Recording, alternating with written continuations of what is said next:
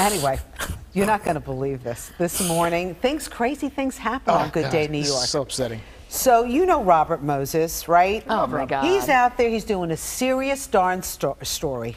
And I don't know if the fake news got to him, something happened, but he was attacked by a spotted lanternfly. Brother didn't even flinch. Okay, look what happens. It's on his shoulder. Now, why would Robert just let the darn thing crawl up his neck? It started on his back, and he let it crawl up his shoulder onto his neck. So Brenda, who's our wonderful camera person, she not only swatted the hell out of it, but she then stomped on it, which is what you're supposed to do. What is wrong with Robert? I tweeted him. I said I would have freaked out. These things are all over New Jersey right now. My wife and I suspect that because the lanternflies, one of the reasons why they're so dangerous is because they kill trees. That's because right. they take the sap. Yeah. And we suspect that it killed one of the trees in our backyard. Really? I hate lanternflies. And one of the things with them is they jump. So if he moved and tried to hit it, it would have jumped off and he wouldn't have been able to get it.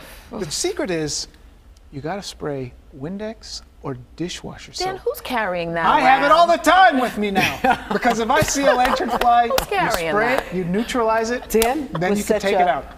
He was shy, he was conservative, straight and narrow. Did I this guy corrupt him? now is armed with Windex. What do you think, you're Greek?